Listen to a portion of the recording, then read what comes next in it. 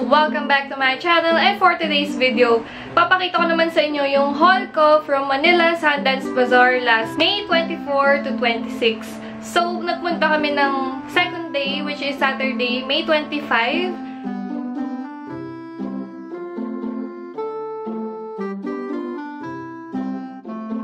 Super daming magagandang damit, and ang talagang pinunta ko doon yung PISO sale. Kasi kapag bumili ka ng isang regular price na damit, pwede kang bumili ng second item mo sa halagang 1 piso. 1 peso. Isang piso lang. So, yun na nga. Onti lang naman yung nagdili ko kasi medyo nagtipid ako ngayon, guys. Siyempre, di ba, mahirap na buhay. So, yan, papakita ko sa inyo lahat. So, lagi naman ako nasa bazaar. Hindi man lagi, pero madalas ako nasa bazaar, lalo na pag sa Mega Mall kasi malapit lang sa amin. Maswerte kami kasi nung nagpunta kami, medyo maaga pa and wala pa masyadong tao. So, masarap-sarap pa mag-ikot-ikot sa mga stalls kasi pagka maraming tao, di ba, parang nakakahilo, ganyan. So, yung ticket is 50 pesos, pero makakasali ka naman sa raffle nila. Yun nga lang, hindi ako nabunot. Pero, ang daming magagandang damit sa loob talaga, as in. Ito na ata yung pinakamagandang napuntahan kong bazaar. Kasi ang dami talagang magaganda. Kasi meron akong mga napupuntahan na, wala naman ako masyadong nagugustuhan. Pero dito talagang parang halos lahat gusto kong bilhan.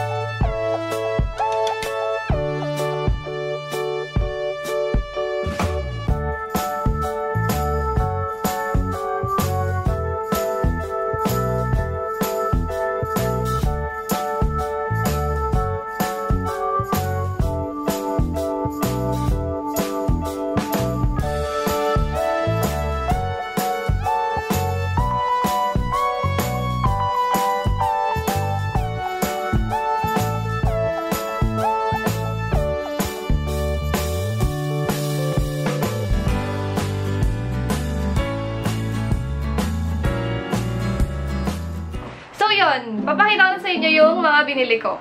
Okay, so ang first item na nakita ko is this top na dusty pink. Parang siyang tied yung dito niya. And medyo crop top siya. Actually, crop top talaga siya. So, super crop top siya. Akala ko medyo mas mahaba pa siya. Pero, ayun, super kita talaga yung chan ko. Pero okay lang naman kasi mahilig ako sa crop top. And ang ganda ng tela niya, super lambot and hindi siya mainit sa katawan.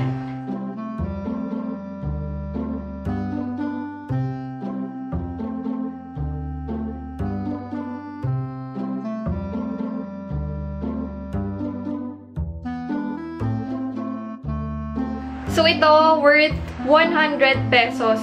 And, ang maganda doon, nasa participating brand siya dun sa PISO sale. So, makakuha ako ng next item na piso lang. So, ang kinuha kong item is this crop top din. Pero, ang ganda niya, white lang siya na simple crop top. Maganda siyang ipang partner sa mga skirt na parang pang office style, ganon. And, this is 1 peso lang.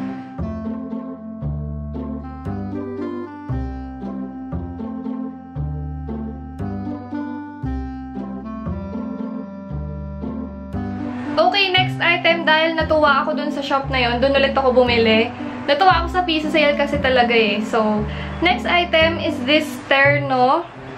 Terno siya na para siyang pencil cut ba to or box cut tawag dito sa pants. Pants siya. Mukha siyang skirt pero square pants yata tawag dito. I'm not sure pero ayan, ang ganda niya kasi meron siyang pocket and also ang ganda rin nung top.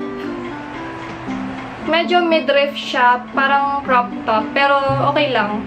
And ito yung itsura niya sa likod, detalye siya. Ang ganda niya, guys, sa personal talaga. Pang Instagram, model, vlogger. Ang ganda, super. Ito naman, 300 siya, terno na siya. And dun nga din siya sa PISO sale.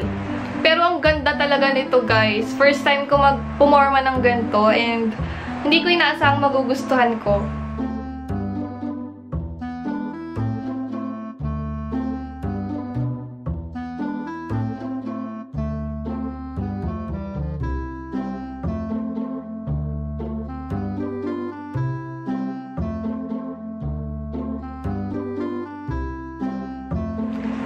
next item na nakuha ko na worth 1 peso lang is this top.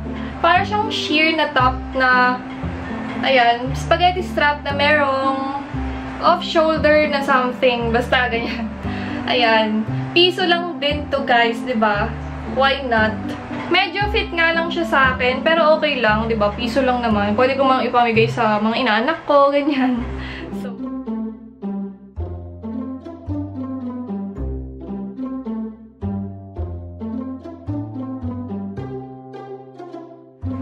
okay, so next item is this simple shirt. Para siyang Korean kasi maluwag yung sleeves niya. So, maganda siya tignan. Yung mga pang-forma ng Korean, ganyan. So, yan. Mustard yellow siya. Etong shirt na to, 200 pesos lang and super lambot ng tela niya talaga.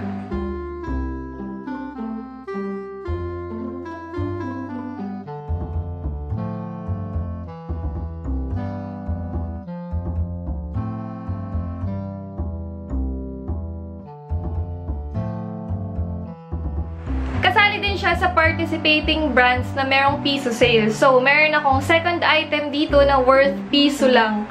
So, ito, gustong-gusto ko siya. Kasi, ayan o, parang pang summer, kahit hindi na summer, pero ang ganda niya. Medyo crop top din siya, pero ang lambot ng tela niya as in. And gusto ko kasi pineapple, di ba? Ang ganda. Yun nga lang, natanggal lang to agad nung pagkasukat ko. Pero okay lang naman, tatahiin ko na lang. Piso lang naman eh, di ba? So, yan. Super gusto ko rin tong top na to.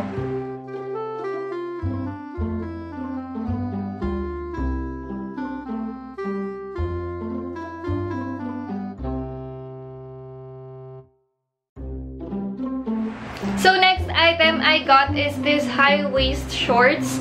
Kasi ang ganda ng color niya, diba guys? Tapos, gusto ko kasi yung parang nakaganto yung ang tawag dito, yung dulo. Natawa nga ako sa boyfriend ko kasi sabi niya, bakit parang pare-pareho naman yung mga short mo? Pero hindi pare-pareho yung shorts ko. Ayan, simple high-waist shorts na parang Korean din yung style. This one is 350 pesos. Marami silang design doon. So, yan. I love this one.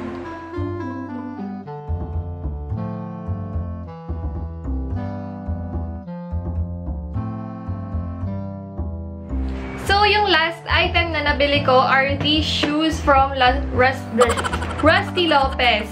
Kasi meron din silang stall doon. So, ayun. Talagang na-in-love ako dito pagkakita ko. As in, hindi ako pwedeng umuwi hanggat di ko ito nabibili. These are sneakers. Ganito yung tsura niya. Yan. Super ganda niya, guys. As in, ang ganda pa ng quality niya kasi Rusty Lopez. Para kasi siyang yung Balenciaga, diba? Na shoes na lagi ko nakikita na suot ng mga K-pop stars. So, na-in-love talaga ako kasi dream shoes ko yon. And, syempre, mahal. So, ito na lang, diba? Ang ganda niya talaga. Para siyang boots, pero sneakers siya and super comfortable siya talaga. So, ito naman, 899 pesos. So, wala eh. Gusto ko talaga siya, guys. Ang ganda niya. Tignan talaga. And super love na love ko to. As in, lagi ko na to sinusuot simula nung binili ko.